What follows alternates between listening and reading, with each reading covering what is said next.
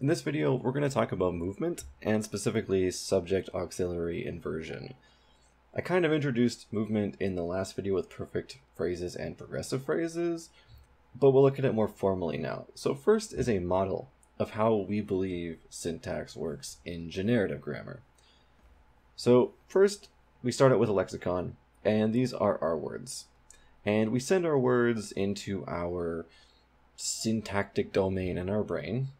And we have first deep structure, so this is an initial tree that you start out with, and then it undergoes some transformation. So this is where movement occurs. So movement occurs in the transformations, and then the surface structure ends up becoming what we say. So think of it as having three different components. The deep structure is in our mind, and then in our mind some more movement occurs, and then the surface structure is what comes out. And then all of our acceptable sentences make up our grammar. Now, let's get into something that really demonstrates movement at kind of a simple level that isn't just morphology, but is movement of whole words. So we can have a statement like "you will leave," and we can make it a question. And the question that we form with these three words, "you will leave," is "will you leave?" What's happening here? Well, what's happening is will is moving up to the front of the sentence. And that's probably the best way to think about it for now. The other alternative is that, well, maybe this "you" is moving down, but that doesn't seem quite right, does it? Because nothing we've seen so far except for suffixes have moved down in our trees. Even with the VP internal subject hypothesis, our subjects start at the bottom in the VP and they move up to the TP. So we would expect things to move up. Okay, what about "James must leave"? If we want to make that a question, we say "must James leave?" In other words, we take this thing in T, this modal, must, and we move it up to the front of the sentence. And this is subject-auxiliary inversion. Another way we could think of it a little more colloquially is that they just switch positions. But as we'll see in our trees, saying they switch positions isn't a good way to put it because there's actually no switching at all. It's just movement of one of the words. Let's take a look. "You will leave," and we want to make this question, "will you leave?" Before we introduce the complementizer phrases with C heads, and our C heads always had this minus Q in there. But this time, we want to have a question, so we have this plus Q. And what happens when C has plus Q under it?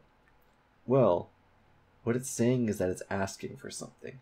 It's asking for T to move up to C. So when C has this plus Q in here, it's saying, look, this is not a valid question unless whatever is in T moves up to C. So we end up getting rid of will in T, and will moves up to C. And now this is the question, "will you leave?" And that's all there is to it. At least as far as movement in our tree and the surface representation, this is how we do movement to get our questions. So just to kind of expose you to this, normally we don't just cross out a word there. We can leave a trace.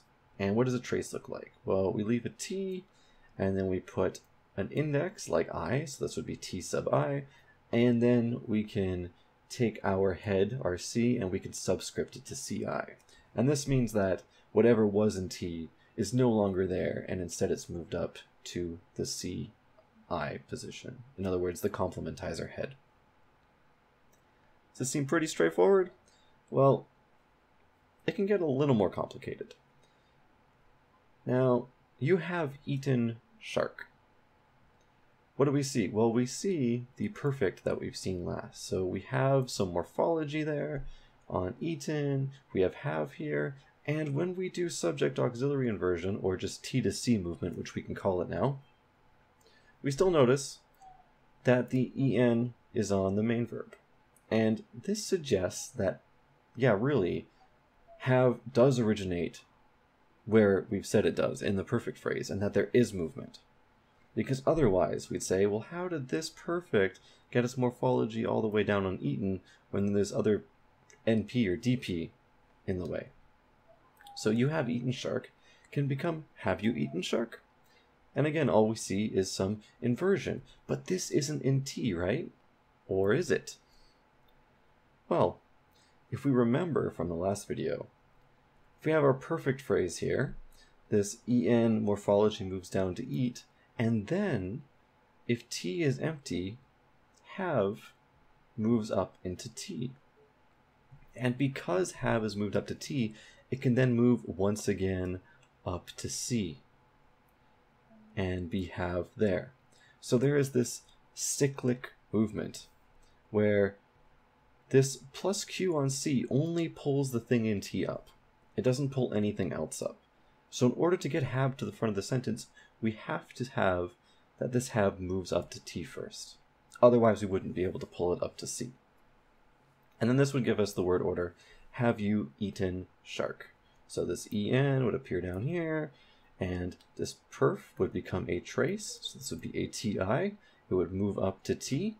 And then once again, we would have the same trace, and this would end up in ci.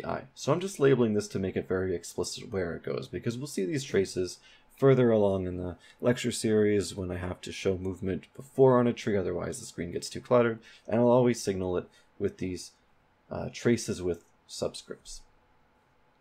So this is cyclic movement. Now, here's the question. What if we have a perfect phrase and a progressive phrase? What is okay? In the first one, here's our statement. In the second one, we have you been eating? So the perfect phrase is moving up to the front. But what's not okay is if we take both of them and move them up to the front, or if we just take the second one and move it up to the front. These ones are not okay. So what does that tell us? Well, let's take a look at this.